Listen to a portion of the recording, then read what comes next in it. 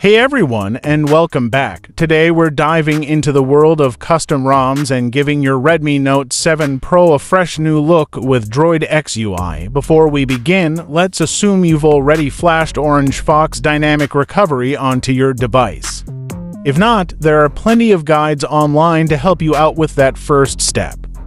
Download the latest Droid X UI for Redmi Note 7 Pro. You can find download link in the video description.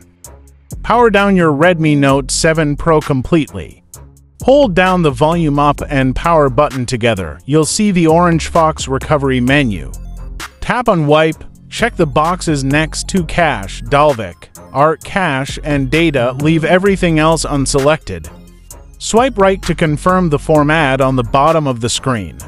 This step is optional but recommended for some users. Tap on Wipe again, then Format Data. Type in Yes to confirm.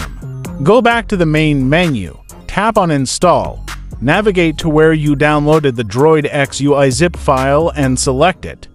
Swipe right to confirm the flash. After the flash is complete, tap on Reboot and then Recovery. If you install the vanilla version, otherwise you can boot into the system directly. Now you're ready to experience Droid X UI. Tap on Reboot and then System. The first boot might take a few minutes, so be patient. Once you're in, you can set up your device and enjoy the fresh look and feel of Droid X UI. Always double-check that you're downloading the correct files for your specific Redmi Note 7 Pro model.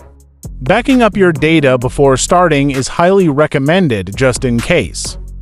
Thanks for joining this guide on installing Droid X UI. If you have any questions or run into any issues, leave a comment below and I'll do my best to help.